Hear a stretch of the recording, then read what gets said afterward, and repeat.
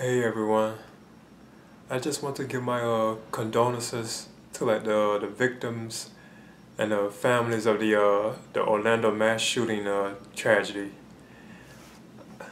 I remember like hearing the news like the day that it happened, like the morning that it had happened, and I know this has been like a week ago, because these events occurred on June 12th, which was I think like an early Sunday morning.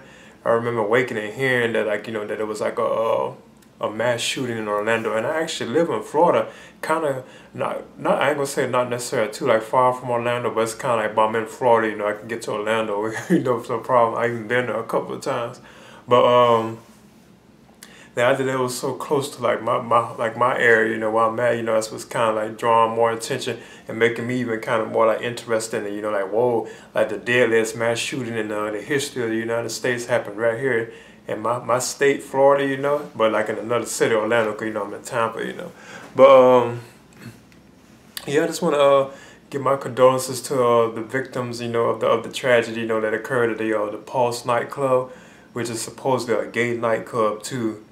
And if I'm not mistaken, the shooter of the incident, Omar Mateen, I think that he had like they said he was kind of against like I heard he was like kind of closeted too. I heard that he was like there's rumors that he's like but it's still ongoing because it just happened recently But I heard that he's actually like a closeted gay male to himself, but he did have like a wife. I think he was married like 2 different times, and he also had like a son too, from what I'm hearing too. Has like a son as well. But I heard that he did have like a dislike for like the LGBT like group. I heard he didn't have and plus he was like a part of like the I think what you call it that what you call like races kind of connected to what you call them.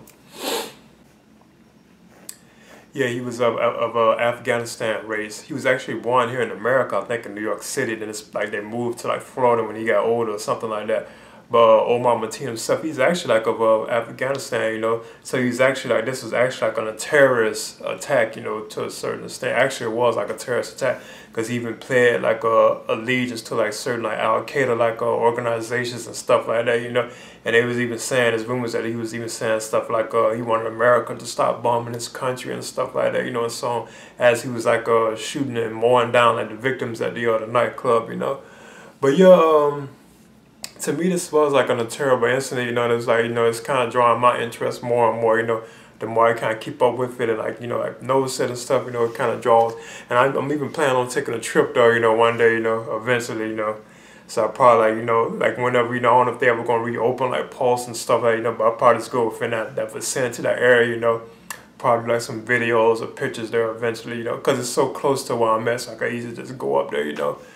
But yeah, again, I'm just giving my condolences to like, because I had like a terrifying incident, 'Cause I know they even have like certain video that they have released, of some of the victims, Like I think one of them was known as Amanda. You can hear like the actual like gunshots in the video that did sound like scary, She was actually killed herself too. Cause you could see her like holding it, you could hear like the shots and stuff, and she was actually killed herself too as well. So I thought that was kind of like sad, and terrifying too, And I heard they also have like recent like footage of like Omar Mateen. They say it's like very like gruesome and I think and shocking, where he's like walking around just like they say like just shooting down like the victims of the Pulse nightclub. They're actually like putting that together now. I think like the I guess you could say the FBI, whoever who's they're trying to piece together how the events of the Orlando Pulse nightclub shooting happened. But so I guess they'll probably even have footage there that I'd be kind of interested in that, Like they'll probably release some of that eventually. I'm surprised, and probably not the stuff that's real graphic, but I'm sure they'll probably like stuff popping up with like Omar, like him walking around, you can see him shooting and stuff like that. Because from what I heard, he didn't even have armor on either as well. He just went in and just like like just started just shooting everybody. But he did get into like an altercation with the I think like the security that was at the front door, but he somehow just managed to still make it in with the rifle that he had and just started shooting down people. And plus another thing that's kind of interesting too is like the amount of victims, like lives that he took too, It was just like, it's sad, like either they did something like that, it seems so evil, but I'm not gonna like knock what his beliefs were, because he has like his own beliefs in his race and stuff like that, so I'm not gonna knock any of that, But the idea that so many lives were taken, and you can see, I can also see how he was actually able to plot and do that. It's no question he had plotted this, He probably went through the whole Pulse like Nightclub, you know, went there occasionally because there's rumors that he did stop by the Pulse nightclub on certain occasions, you know. So he probably just scoped out the whole club, you know, but and then made preparations to go in there and just shoot it. He knew that they would be just easy prey. Because when you think about it now, you have all this music, like loud music playing, and everybody's like drunk and high and stuff. I used to smoke and all that myself, you know, even drink, you know, but I don't really do it no more. You know, it actually has been 10 years since I smoked.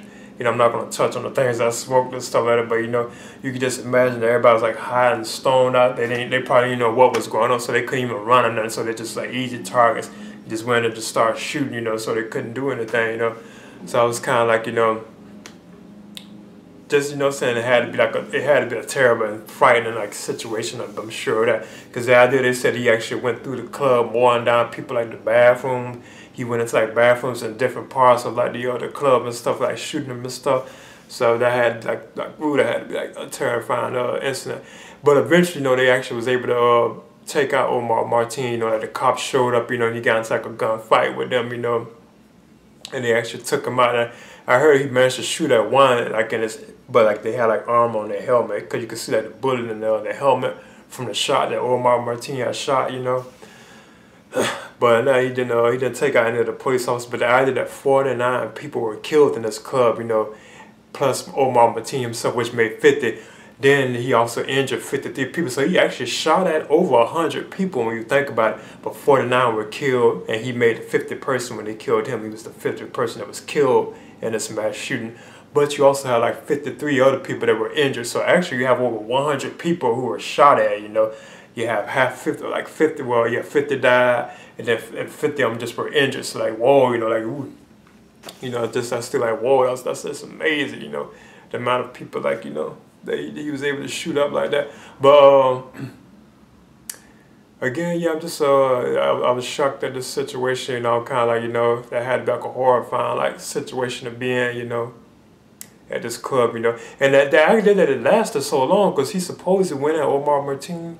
He went in the Pulse nightclub at around 2 a.m. on I think June 12th in the morning, right when it was about to close, because they were serving like last minute drinks, and he went in, you know, to start shooting. Because as he was doing this, you know, he was actually sending like posts to like Facebook, and I think his wife saying that, did you hear about me? I'm shooting up the club and everything like that. Then they eventually got to the news. Even Pulse themselves had posted like a thing on Facebook saying, you know, they were telling everybody to get out the club and stuff like that. There's a shooting, you know, everybody running and keep running as fast as you can and stuff like that. But the actual events occurred for like, I think like 3 hours. He started shooting at 2 o'clock in the club, but everything wasn't over until about 5 o'clock. So you had these people stuck and trapped inside this nightclub for like 3 hours, because some of them were even hiding and stuff like that, you know. So I guess he couldn't find all of them, you know. And I was surprised nobody didn't try to attack him, you know, try to take him out, you know. That's what I thought was kind of odd, you know. But the idea that it lasted so long, so you had these people stuck in for like about 3 hours, you know, having to worry about this terrorist, you know. So I had to be like a frightening experience, you know. But yeah, I'm just giving my regards to the victims, you know, and family members of the victims, you know, of the Orlando Massacre mass shooting, which is supposedly the deadliest mass shooting in U.S. history, you know. So I'm just giving a shout out to that. And that's all I really have to say, you know. Y'all have my condolences, and I pray for the families, you know, of and loved ones of these victims, you know. And I don't have nothing against like the gay or lesbian or transgender or bisexual. I don't have nothing against that, like that race, you know. I mean, you know, them people, you know. But okay, that's all I have to say though. All right.